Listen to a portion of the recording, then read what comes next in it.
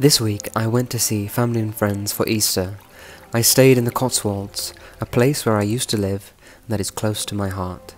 It is filled with beauty at every turn, and I left feeling totally inspired. I knew that on my return to Edinburgh I was going to start my garden makeover. Being outside for me is where I'm happiest, so making my outdoor space a place of beauty is important. Back in Edinburgh I'm ready to get started, so join me for my garden makeover part 1.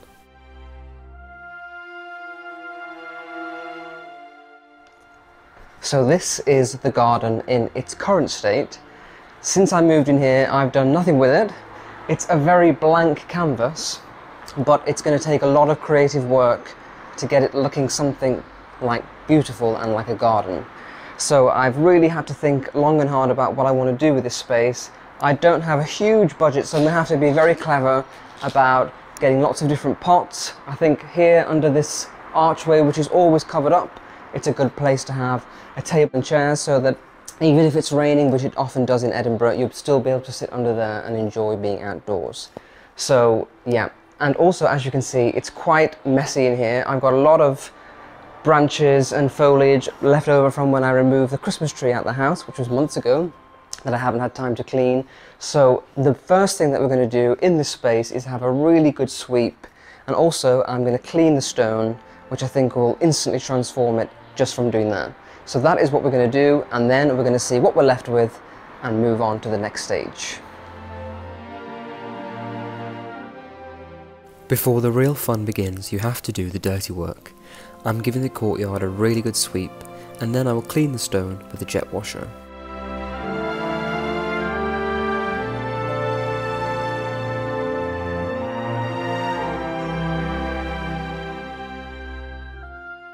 This is my first time using a jet washer, and I have to say it is satisfying and therapeutic.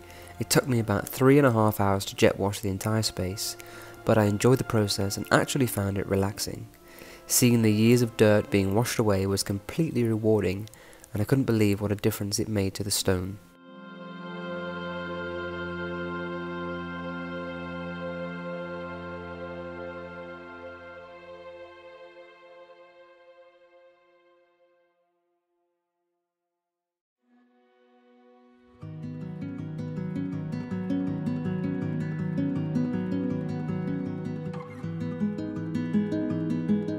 So I'm just in my local garden centre and I've come to see what we have here. I've been looking for some very large terracotta pots because I've got 2 bay trees that are going to go either side of my front door. I found these ones. They're very good value at £45 each. I'm not hugely keen on this orangey terracotta colour, so what I'm going to do is, because they're such a good price, I'm going to get these 2, and then when I get home I'm going to paint them and age them a little bit, make them a little bit more neutral, probably a little bit of white with grey to make them look old and aged. I think these are really good value and just what I've been looking for, so I'm going to get those.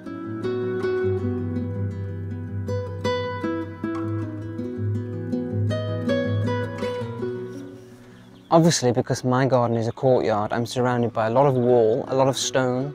Kind of want to break that up a little bit with some more natural, softer materials, so I was thinking about putting some trellis on the walls. Also, it's nice for growing pots underneath that will trail up to give more colour and a bit of nature to the wall. I've seen these ones here, which are willow. I really do like these, and they're very inexpensive. They're about £9. So these will add a different element to the whole garden. I like that they're willow and you can see the handiwork that's gone into them. They look really natural and elegant, so I think I'm going to get these 2. I've now seen these lead troughs, and these will be great for my window ledges. So I've got 2 windows at the front of my house, and they've each got a little lintel that these could sit on, and I think it would be nice to have some plants in here that will hang over and just give some colour. So I'm going to get 2 of these. So I'm back home. I'm going to start painting these pots. I've got my Annie Sloan old white chalk paint. What I'm going to do is paint the whole pot in white. I've watered this down quite a lot because this is very porous, so it will absorb it very well.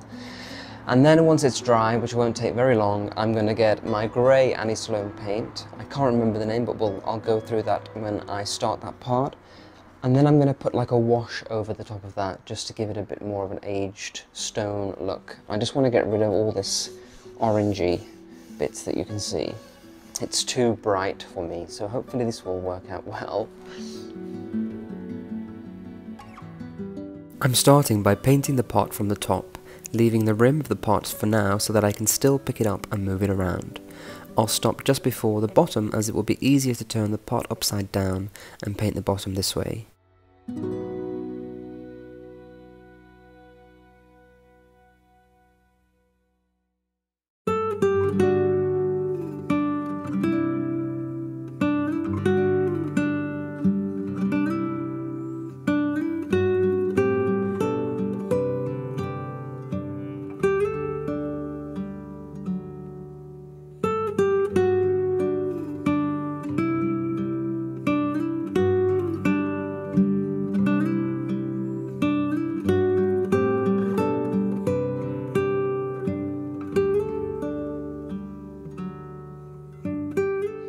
This one has dried for about 20 minutes, so now I'm going to move on to the next step.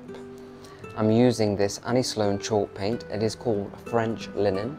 What I've done is I've put it into this little plastic container, and then I've added some of the white paint to it just to brighten it up a little bit. I don't want it to be too dull. And the whole reason why I wanted to paint these pots was to make them blend in a little bit more with the rest of the walls. Edinburgh is a very grey city. The stone is dark. It's been here for many years, so there's been lots of build-up of dirt. So I think these orange pots and even white like this are just too bright. I'd rather them blend in, and the trees that are going there, I'd rather let them do the talking and be the focal point. So hopefully this will dull the pots down a little bit and give a more aged, older look. I've got this lint-free cloth, so I'm just going to dip it into the paint. The paint is really dry, I haven't watered it down at all, and we're just going to see how this goes. I haven't done this before with these pots, with the grey, so this is a new thing. Hopefully it will work out. So I'm just going to start by taking a little, just painted a little bit on the bottom here. Best to go slow at the beginning. And I'm just going to wipe it on, and basically I'm focusing on the details, so these cross grains here, that's what I want to work on.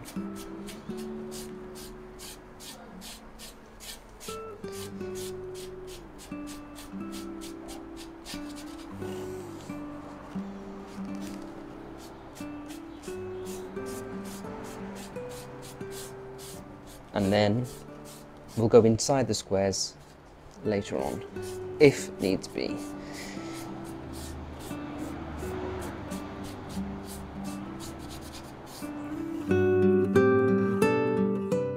Now I'm working on the rest of the details with a small paintbrush. I'm taking a little paint onto the brush and then wiping it off before very roughly brushing it into the squares.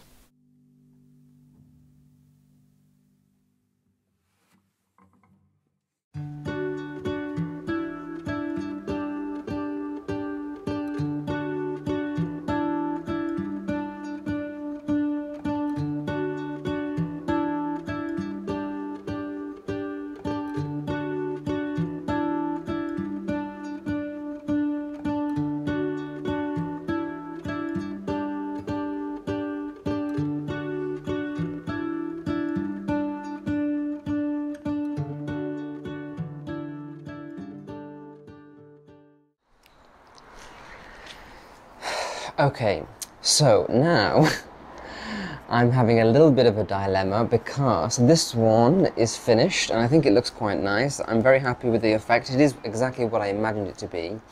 But now that I'm looking at this white pot that hasn't been detailed with the grey paint, I'm thinking that it looks quite nice, just very plain white, very simple, chic. So I don't know whether to do this effect or keep it like this. Why don't I leave it up to you? Let me know which one you prefer in the comments. I won't do anything to this one, and then when I read what you think, I'll see if that sways my decision. So please let me know which one you prefer. The white with the grey detailing to make it look more rustic, or a very pure white, clean, simple chic pot. So one of the things that I really wanted to change as part of this garden makeover was the colour of the door. Although I do think black is very smart, and it is what most townhouses have in Edinburgh, I think for this little door, which isn't really anything too spectacular architecturally, it's quite a simple door, I think a nice light colour would work really well with the stone outside. I also don't like this handle, so I bought a new set of handles to go on, which are gold brass. I'm going to remove this plate which has the number on, and I bought this cute little bee knocker, and that is going to go on here. So I'm going to paint this using Annie Sloan chalk paint as a base. The reason for this is, otherwise, if I have got some door paint that is by Farrow & Ball. I'm going to show you that in a minute. But if I didn't use the chalk paint as a base, it would mean that I have to strip off all this paint. And you know me by now, I'm all about the easy life. I'm not sure how this is going to turn out. It is an experiment. But I did speak to Annie Sloan herself, and she told me that she painted her front door doing that as well. So I think it should work out pretty well. So let's give it a shot. To begin, I've removed the hardware, and then I'll make sure the door is clean by wiping it over with methylated spirits.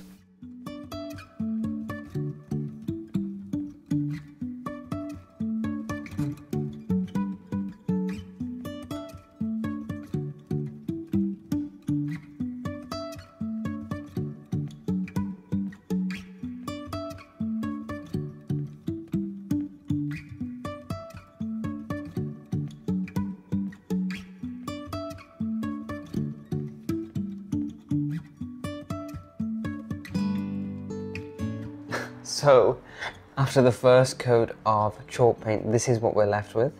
It's actually covered it really well. I was getting scared that it would just keep, the black would keep coming through and it would maybe just not stick, but it is sticking really well.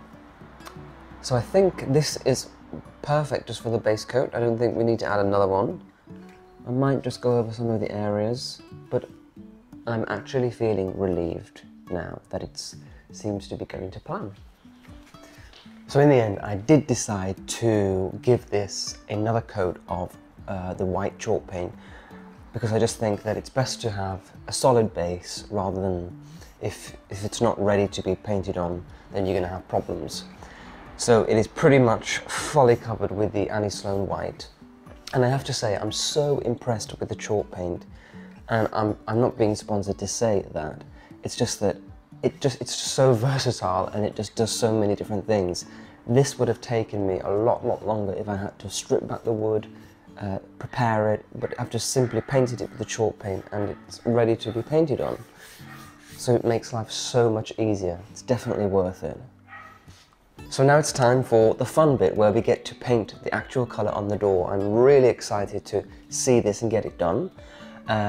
The colour that I've chosen is by Farrow & Ball and it's called Bone, and it's kind of a very subtle white. Actually, the next colour on the palette is Mouse's Back, which is on the walls, which I really love. So, let's begin.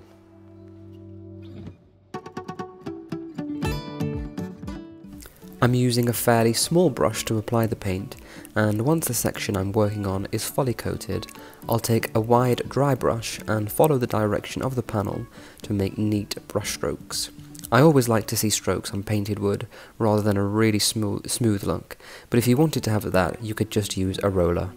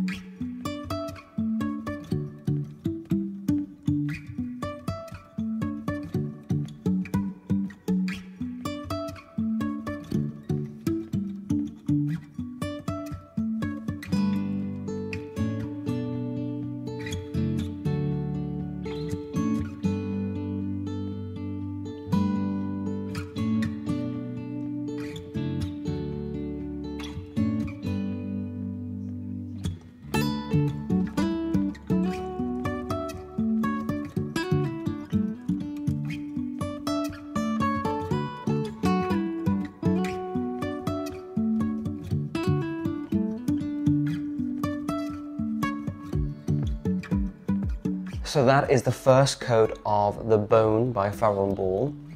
And I have to say, I'm really, really pleased with the colour. It is exactly what I was hoping for. I think it just looks a lot more elegant, chic, neutral. I really do like those black gloss doors, but I think they only really work on the main door townhouses, which are really, really robust and very prominent. So this is a very small door, so I think it needed something a little bit more light. And with the garden, it will feel more like a cottage, which I always wanted to have.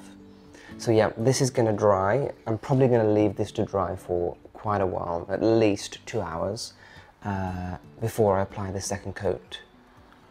But I'm very happy. Whilst I'm waiting for the door to dry, I thought I'd make these sugar cookies. To begin, I'm taking the flour and to it adding a pinch of salt and some baking powder and then whisking it together. This is a Martha Stewart recipe that I'm slightly adapting. The link to the recipe is in the description of this video. I'm taking a stick of unsalted butter into the mixer with some sugar, mashed banana and vanilla extract.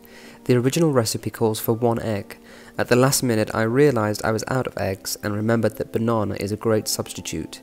And don't worry, you can't taste the banana in the finished cookie. The recipe also calls for brandy, but I'm skipping alcohol for this one.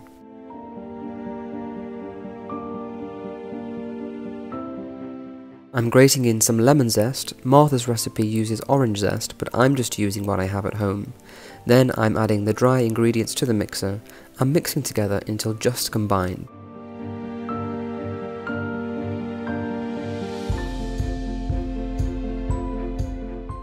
Make a ball of dough and then we're going to flatten it into a disc. Wrap with cling film and let it chill in the fridge for at least an hour.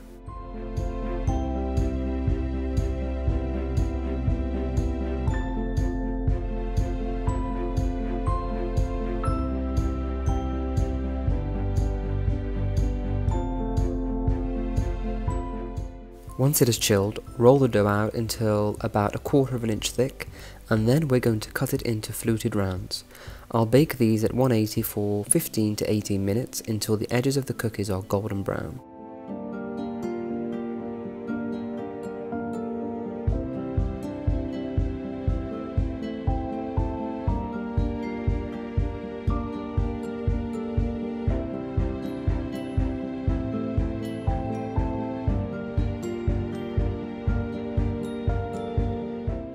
Whilst they're baking, let's get on with making the glaze. I'm adding the icing sugar to the mixing bowl with the juice of 1 lemon. I will see how this works and I may add a little water to loosen up if needed. The glaze should be thick enough to coat the cookies and not be running down the sides.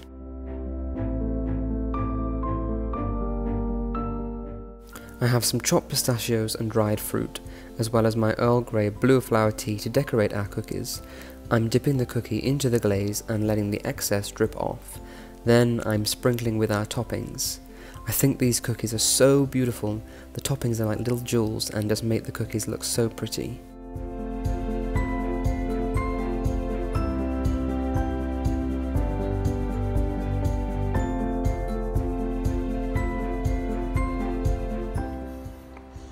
Really, really delicious cookie. So I really want to let this door dry properly overnight before I put back on the hardware and the new knocker. So I hope that you will join me next week to see how it turned out. The rest of the garden makeover will be coming in the next few weeks. I do want to do it properly, so I hope that you've enjoyed seeing the prep work and just doing all of the little things that you need to do before you can do the fun stuff. Thank you so much for joining us. I'll see you soon and take care.